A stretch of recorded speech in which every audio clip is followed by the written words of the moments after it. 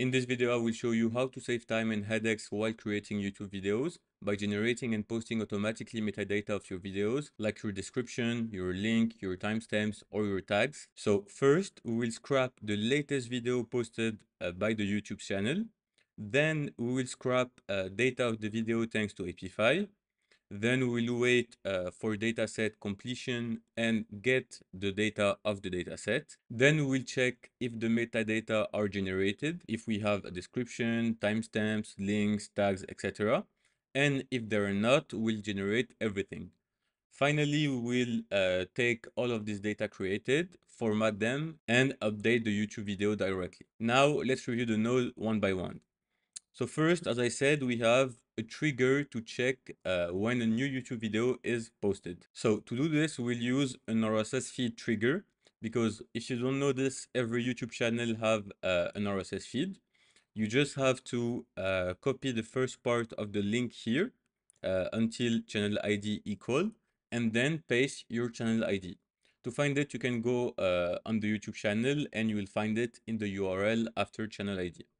So you just paste this, and every 10 minutes we'll scrap when a new video is posted. After this, we use an if node to check if the new video posted is in the last 10 minutes. So basically what we do is we convert the published date that we find from the RSS feed here to milliseconds. And if it's greater than the current date minus 10 minutes here, converted in millisecond also, that means that this is posted in the last 10 minutes. So if this is true, we go in the true branch.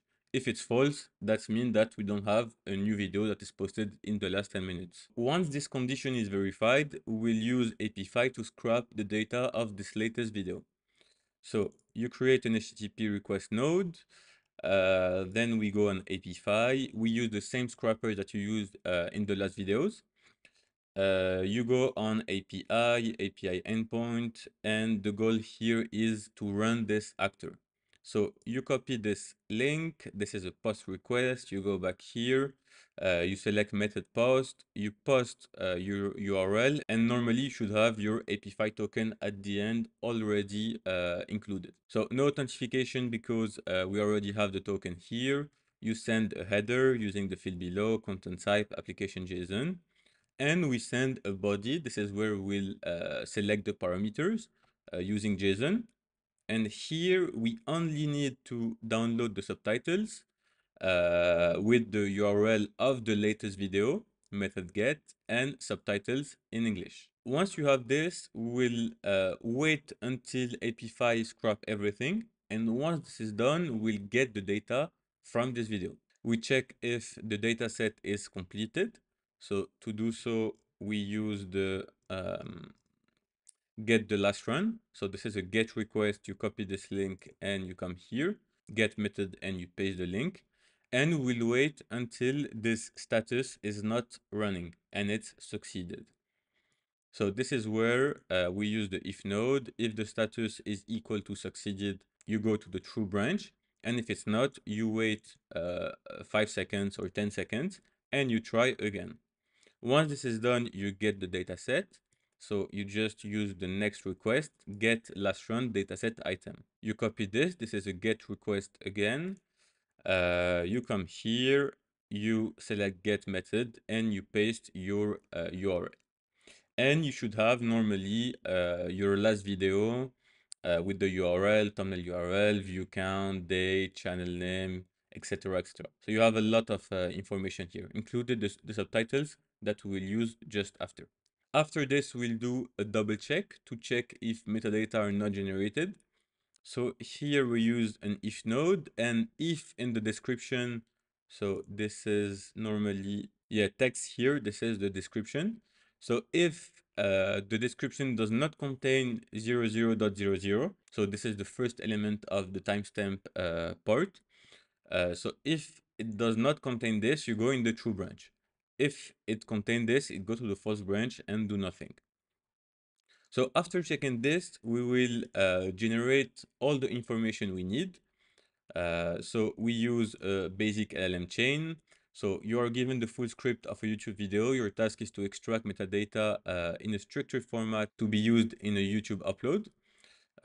So we come here, user text, and we give to the AI the script input, the final output format that is a preview. So this is the description. We have the timestamps and some tags, and we give him some instruction to follow.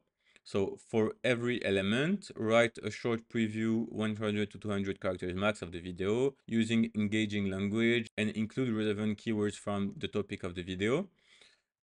We have timestamps with the format and an example output format, and some tags in this format because this is what YouTube use. Once you have this, make sure to select require specific output format, and you add a structure output parser where you include the format of the output. So we have a JSON in 3 parts for one part for each element. So the first one is name preview. This is a string, and you have the description. Second element is timestamps, and it's also a string with the description. And the last is the same for the tags. Once you have this, you should have as an output of this node here, as you can see, every element. Preview, that is the description. Timestamps here with a backline, as you can see here, after each timestamp, and some tags separated by comma. After this, we use a code node to format everything. So what we do is we create a value for preview, so description, and a value for timestamp that are from the previous node, as you can see here in description. And I've included in the description some links that are hard-coded, meaning these are not variable, that is fixed, but you can include anything else that you want to share in the description, for example. After this, we format the description. So we create a variable again, and we have the preview, a back to line, the link, back to line, and timestamps. And we return the description trimmed. So as you can see on the right side, you can use this directly on the YouTube description of your video. And after this, this is where you add a YouTube node update video. So you connect your YouTube account here. You need to use the Google Cloud Platform to connect your YouTube account to an 8N. You can find a lot of tutorial on Google.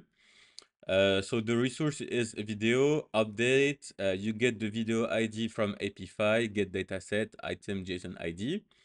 You get the title also, and this is where you will put the description of the code node created just after and formatted for your YouTube description, as you can see here. So this is well formatted, and you add an option here. You select tag, and you will have this that appear, and you just add the output of the tags variable created in the basic LLM chain node. Obviously, you can customize this workflow as much as you want.